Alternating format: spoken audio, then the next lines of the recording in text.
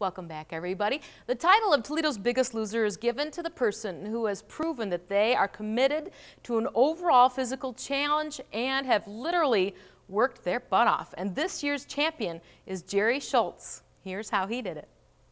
Here he is, Toledo's Biggest Loser, Jerry Schultz. Not only is he our current champ, he's also a dad, and his daughter Heather has turned him into a runner. I couldn't run for 5 minutes a year ago. Now I did the half marathon in 2 hours and 32 minutes, so I was pretty proud of that.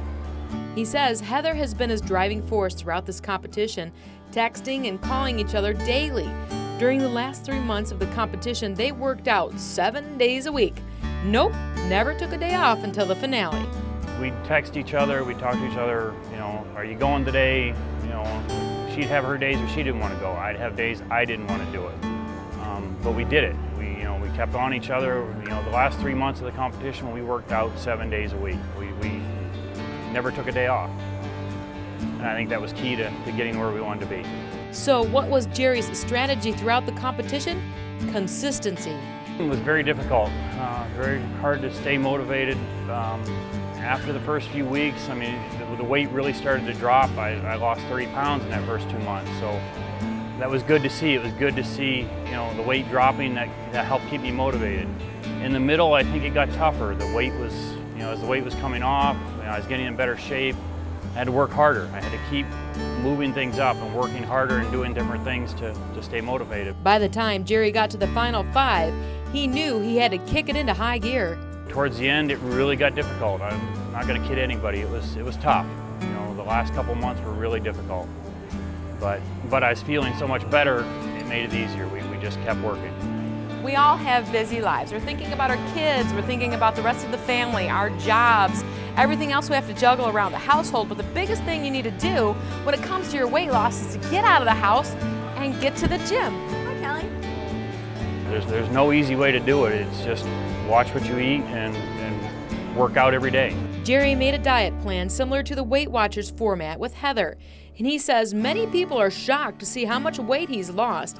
It added up to 62 pounds and 24% of his body weight. My goal is to eat right. If I see myself getting a pound or 2 over my goal weight, I get back on it. I either run or I get back to the gym, and so far it's worked for me. He says he also does a lot of walking and climbing at work, so losing that 60 pounds made a big difference. And another bonus, he's gone from a size 42 waist down to a 34. Oh, I feel great. I feel better than I have in a long time. Jerry and his daughter Heather have made that lifestyle change, so now it's your turn. Here's a healthy recipe idea from the student chefs at Penta Career Center. Everybody loves pizza, so let's try to make a pizza maybe with a few less calories. Let's check in with Penta Career Center students here with culinary student Megan. Welcome. Hi. Now, tell me about the pizza that we're making tonight. We're going to make a pesto pizza. It's going to have fresh pesto on it. All right. And we're starting, of course, with a the pizza dough. Okay, now did you make this dough fresh? Yes. Okay. And then we have some fresh pesto. Okay. So do we just smear that on there? You okay. just put it on like you would do the sauce. Like the sauce. Oh, okay. Did you make this pesto yourself as well? Yes. Oh, wow, of course. But if we didn't happen to have that, and we had the one in the jarred, yeah. Okay. And what did you make the pesto with? There's parsley, pine nuts, some oil. It's very pretty. All right, now what? We have some diced up tomatoes. Okay. Toss them on there. They're fresh from the farm. All right. Green peppers and Got it. bell peppers. Just sprinkle those on top. And some red onions. All right. And again, you know, maybe some of these things you might have in your refrigerator then that you want to get rid of. Okay. In your pantry or. Yeah.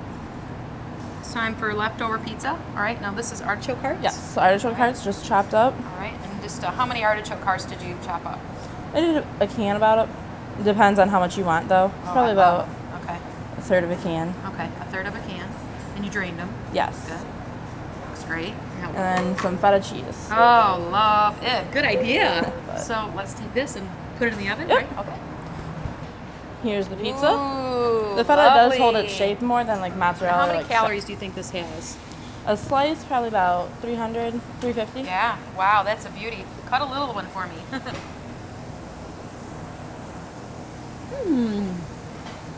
I absolutely love it. Especially with the feta cheese. Nice recipe. Yeah. Very good job. Thank you. For the whole recipe, go to our website at northwestohio.com. And now it's time to find out who made it into the top 9. They are, I'll have to tell you right after this.